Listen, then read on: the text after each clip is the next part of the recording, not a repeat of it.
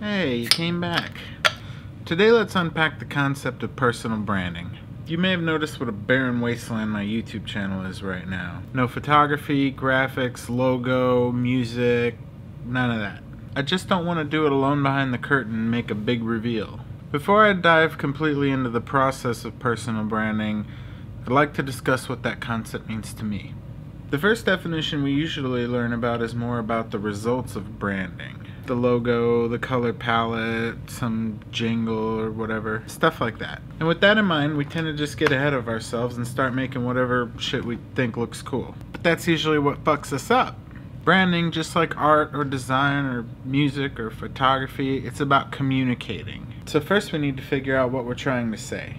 Should I even bother with personal branding? You might be asking yourself the same thing. Feels like the best way to be authentic is just to be yourself and to make things that you like and just to let it evolve naturally. I really do see the merit in that, and it really appeals to me, so let's dig in. Why do we resist this idea of personal branding so much? I mean, isn't personal branding just some marketing bullshit?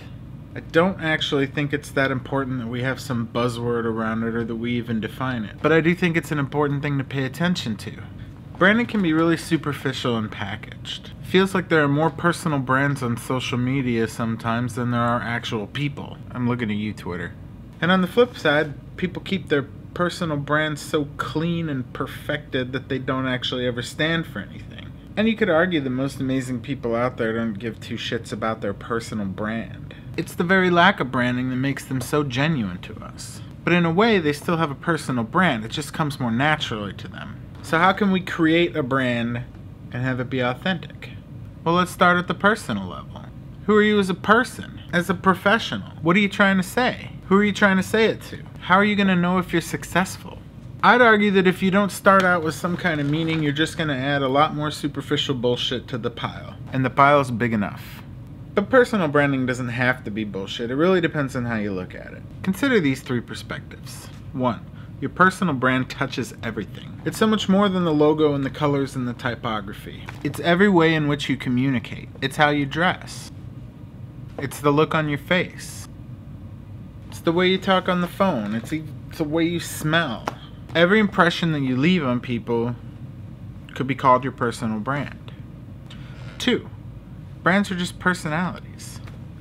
We humans love to personify things, to categorize every little thing into little buckets of stereotype that we can manage with our brains. We do it with people all the time. And just like people, you get along with certain types more than others. I personally don't have much time for people who are full of shit and just trying to get something out of me. 3. You already have a personal brand. Whether it comes naturally or not, you already have a personality and you already leave impressions on people. So technically you already have a brand. You just aren't owning it, or maybe you don't like to call it branding. But the problem is there's often a disconnect between your values and your intentions and the way that you actually communicate and the way that people perceive those. I know this is true for me. It was a realization that started to really shift my perspective. But I like to argue that the process of personal branding can help us be more authentic too. But how can that be possible when brands are so contrived and controlled? Well, first off, the process really helps you explore yourself. Any branding process starts with discovery, with exploration. In the case of personal branding, this can mean learning a lot more about yourself, trying to be objective about yourself and explore your personal values. Let me share a story. A couple years ago, I took a personality test. Just for fun, I did it with some friends. We had some laughs out of the deal. There may have been drinking and I'm not doing that joke again. There was a lot in the results that I actually identified with, and then there were some things that I thought were kind of off base. Now, it wasn't the test itself that was actually enlightening. It was the responses of my closest friends and my wife. They basically flat out told me I was dead wrong on some of my qualities. For one example, the test said that I was the type of person that was hard to get to know. I thought I was an open book, but apparently not. There were a lot of other results like this, and they all got me thinking. This is when I realized my self-image was way different than what I was projecting to people. It's one of those things that you think you know, but then something happens and you realize it in a way that makes it so much more real. Keeping this in mind while exploring deeper into yourself and your values will give you a more honest and authentic foundation on which to build a personal brand. Which leads me to my second point. Personal branding can help us align our message to our values. Once we question our motives, the values, and the image that we portray, we can really start to figure out when we aren't properly communicating that. I know personally that I really value transparency. So when I hear that I'm a closed book from the people that are closest to me, I immediately started looking for ways to put myself out there and share more about who I am. A lot of that led me to where I am today and starting this whole process. I really value modesty and honesty, but what I was actually conveying to people was privacy, secrecy. Now I try more intentionally to strike a balance between those values. And this brings me to the third thing.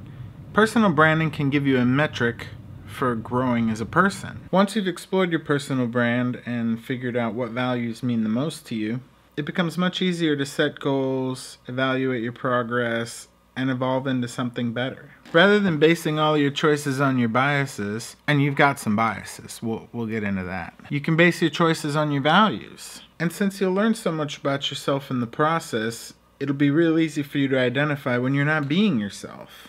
In the end, you can potentially be more authentic and set up better goals for yourself to grow. So where do you start?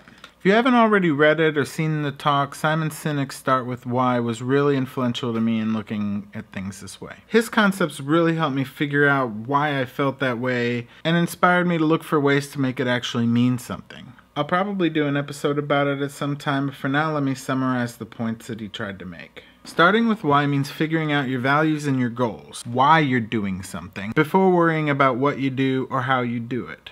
Check out his talk. I linked it in the description, and hopefully you can get yourself in that mindset and you'll see how it can help.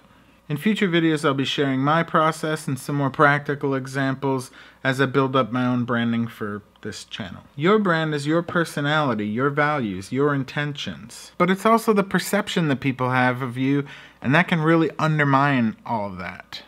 But it's your purpose, your why, and how well you communicate it, and I think that's worth exploring. Might feel fake or shallow, but it really doesn't have to be.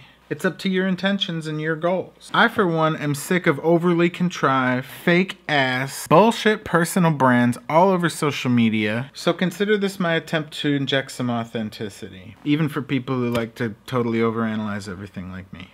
So, if branding is everything, does that make it too vague to actually mean anything? Is personal branding just another buzzword to sound smart about? Is this process way too contrived to ever come out with anything authentic? Will this cycle of second-guessing myself ever end? Please let me know what you think down in the comments. I'd really like to have a conversation here and not just talk to myself.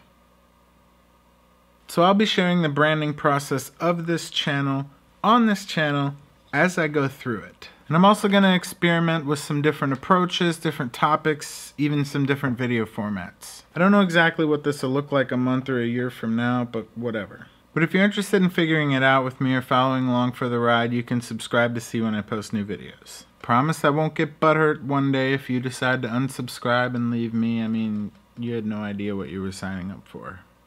Thank you guys so much for checking this out. Peace.